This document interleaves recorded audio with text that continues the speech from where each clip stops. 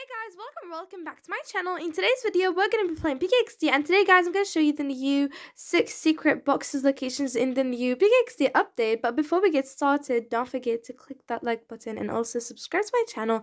And now let's just get started. So first things first, guys, the first secret box is actually on top of this tower, so you gotta go all the way to the top. It's very easy. By the way guys, right now I'm playing on my alt account. I just made this account, actually I signed up as a new player.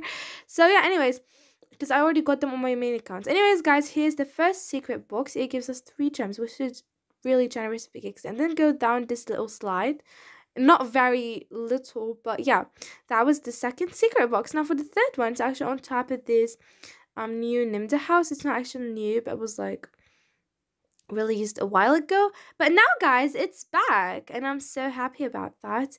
Anyways, here's the secret box right here, like on the roof top of this house.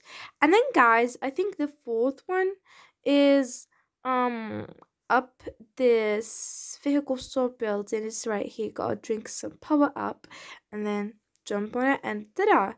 Then guys, now for the fifth one and before the last one, it's actually behind the pkxd logo. As you can see, we're going behind it.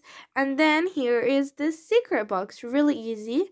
It gives us also 3 gems, which is really generous of pkxd once again. Anyways, and now for the sixth and last secret box, you gotta go to the beach because we want to go to the cave, which is right here. So once you enter it, you're gonna go in this, like, I don't know, downfall. I don't know what is it called, but yeah, if you look up, there's a secret box right there. You gotta have a power up to get it. And yeah, that's it guys.